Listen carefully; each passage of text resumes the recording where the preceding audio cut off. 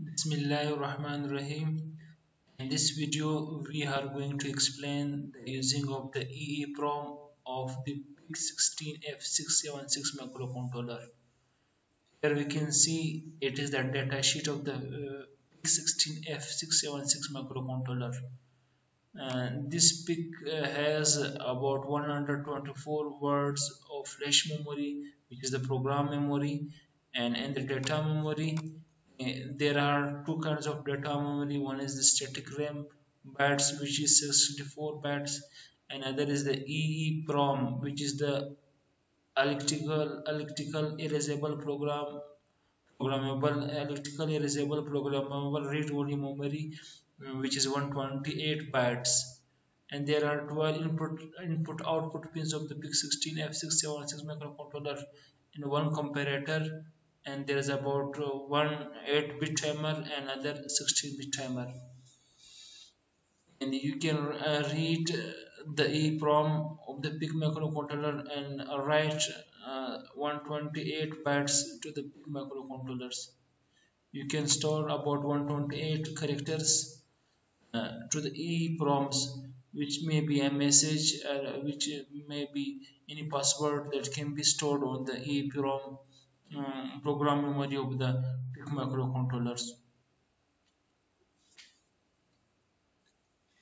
In order to explain how to write data to the EEPROM of the microcontroller, you have to open the pic16f676 window. This is one of the free software from Microchip. pic16f676 microchip software. You have to open the window. In the window, you have to click the PIC memory waves and the PIC memory. Then you have to click on the E data memory. When you click there, the window will be appear like that. This is the program memory of the PIC microcontroller, pic16f676 microcontroller program erasable electrical erasable EEPROM memory, which is about 128 bytes. Start from 0. This one is the addresses 000102030304057 6, 7, 8, 9, 10, 11, 12, 13, 14, and 15 addresses, and there are rows and columns of the program memory. You can store any word or character in each cells. There are about 128 memory cells, and each memory cell has its own address. By putting the address, you can access to any memory location or any cell. For example, the address of the cell is 000, the address of the cell is 01, this one is 02, 03, 04, and so on. And the address of this one is the 10, 11, 12, 13, 14, 15, 16, 17. The address of the cell is 20, 21, 22, 23. The address of the cell is 30, 31, 32, 33, 34, 35, 36. And these addresses are in the hexadecimal system. One is the decimal system, which is based on 10. Here this one is the hexadecimal system, which is based on the base of 16. In each cell we can store a value from 00 to FF. FF is the hexadecimal format, which is equal to 255 decimal system.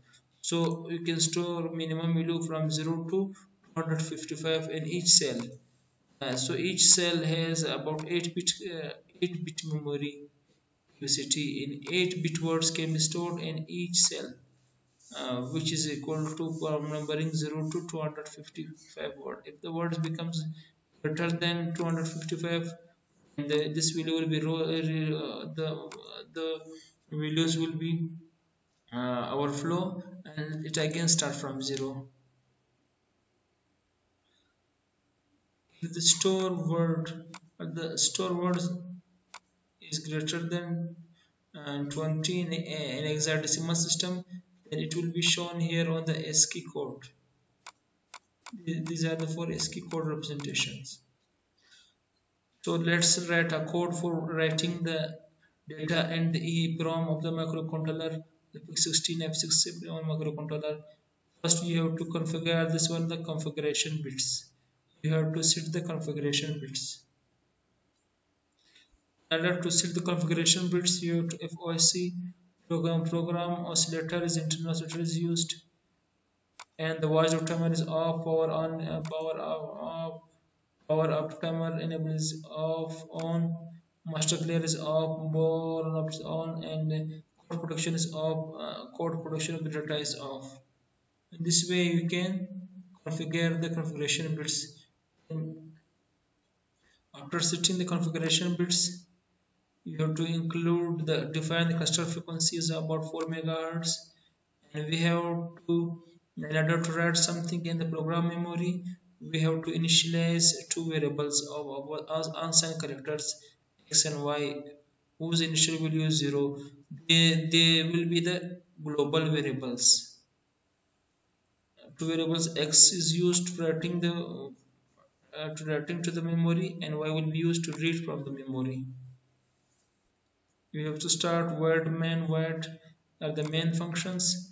Analog selection bit is 0 cross 0 0. It means all the pins will be in digitals. Analog will be 0, and this will be used. Comparator configuration is 0 cross FF is used to turn off the comparator. In some cases, if this is not used, then some pins like RA0, RA1 and RA0 may not work, will not change the video when you use this pin as output. So sometimes it is necessary to turn off the comparator, and this is used to turn off the analog inputs. Then trace A is equal to 0 cross 0 0. It means all the pins have been used as a digital outputs. There are two ports of the pic16f676 microcontroller, port A and port C. Both are used as outputs. After that, we have to write x is equal to 2. And we have assigned the value of 2 to the variable x. Then we will use the macro EEPROM write. This is the macro which is used to write something to the data. For example, in location 1, we have to write x equal to 2. Location 1, we have to write 2. Then we give it some while loop. Then we have to wait another to write the data on the EEPROM. Store data in the EEPROM of the microcontroller. This is must be used in order to write data in the EEPROM. But otherwise it will not work. Then we have to put some breakpoints. These are the breakpoints. When we start compiling, when the program we have to debugging. During the debugging, the PC will be stopped on the breakpoint. So let's start debugging of the program.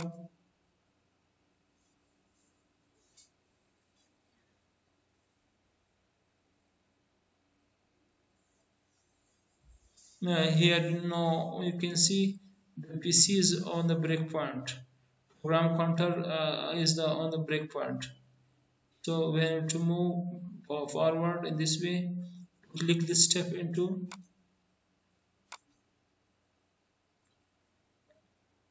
So now let's see the program memory before.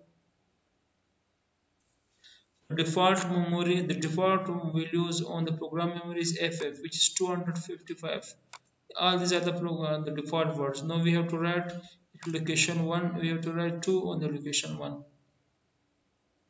On the memory of the address of 01, you have to write 1. In this way, we have to be assigned. Now microcontroller is writing, debugging is writing on the program memory. Step over. Now the value of 2 has been written on the program. Let's check it. Now here you can see it has been written on the address 1. And you can write anywhere in the program memory. For example, we have to write on the last bit here. We have to write 2 what happens. Then here we have to write the address of the will be 128 120, and this address will be 127 about.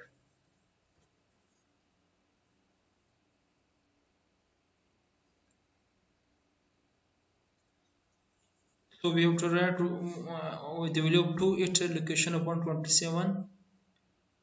And we have to stop, finish the debugging section, and recompile the program. Debug the program. Again start it. Let's step our debug it step by step, step into this way. Then we have to use it, we have to wait, and to avoid waiting we have to click this button. We just step out. Now let's again check the memory. Here we can see there is no 2 on the location 1, but 2 value of 2 has been stored on the last location, which is 127, address 127 in the decimal system, and this address will be 7f 70 and 0f. When we add this to 7f 7f will be this address. You can also use the hexadecimal numbers as address. For example, we have to write the value here. What will be this address? This address will be 3006, will be 3636 with this address. So now let's write 36 on this location. This 36 will be in hexadecimal format. This way 0 cross 36. To write the value of 2 at the location with the address of 0 cross 36. Again we have to finish the debugging, debug main project. Again move forward, step over, and check the memory.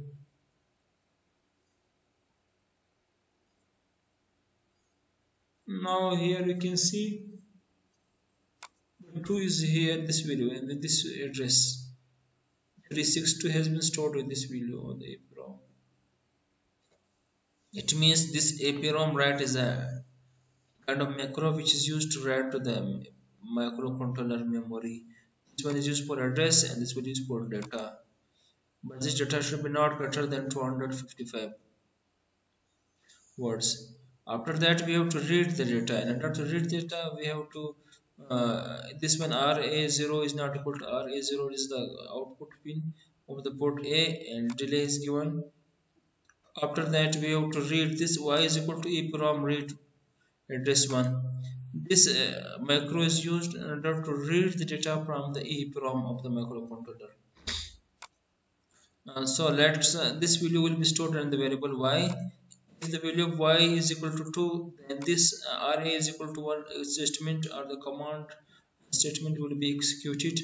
Otherwise the programmer, the PC will be bypass this value and direct access to this condition. If this condition is true, then the PC program microprocessor will execute this command statement. Otherwise it will go directly to the last statement, this one.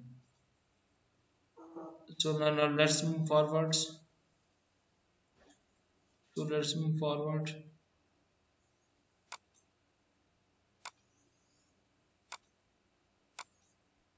Now data has been read from the location address 1 and assigned to the value of Y. If this condition is true, if the value of Y is equal to 2,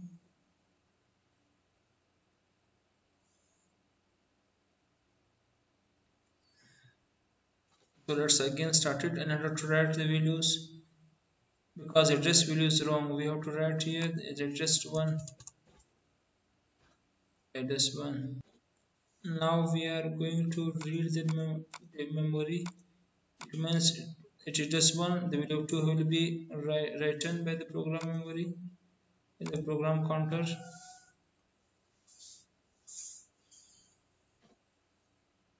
This way.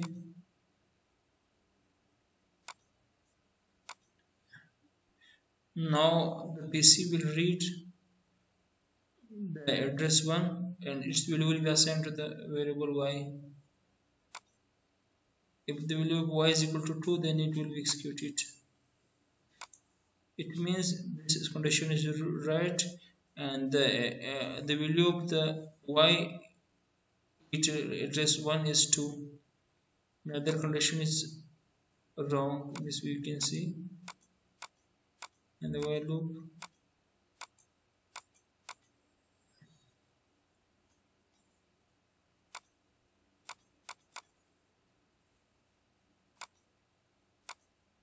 The program counter is executing this command statement, but does not execute this one because this condition is wrong. So now let's change the value of x. For example, value of x equal to 5, and finish debugging and rebuild the program. Again, let's debug the program.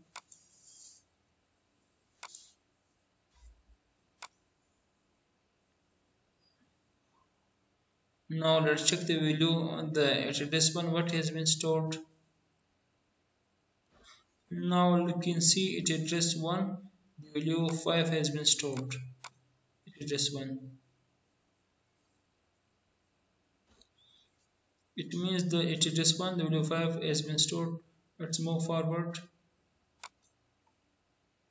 this way.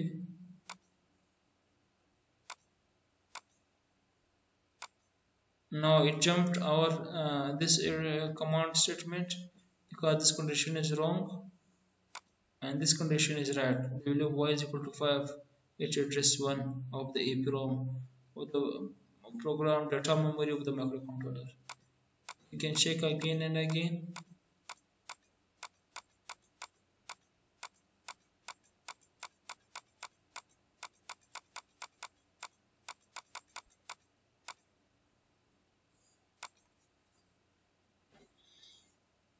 Now let's change the value here to, for example, this value is equal to 10, 12. Then both conditions will be wrong. In this case,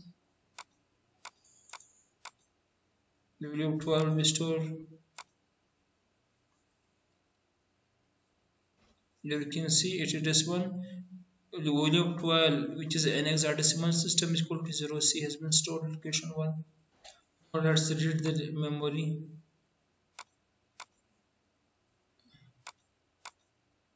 The value of 12 will be assigned to the value of y because the value of y is not equal to 2, it is equal to 12, so this condition will be wrong. Some power and this condition will be too wrong. And he directly execute the last condition because both conditions are wrong. The value of y is neither 2 nor 5, but it is 12. This way, it will bypass both the statements. Directs move to the last command statement. So for more detail, we will learn in the next video. Thank you for watching our video. For any inquiries, you can write in the comments.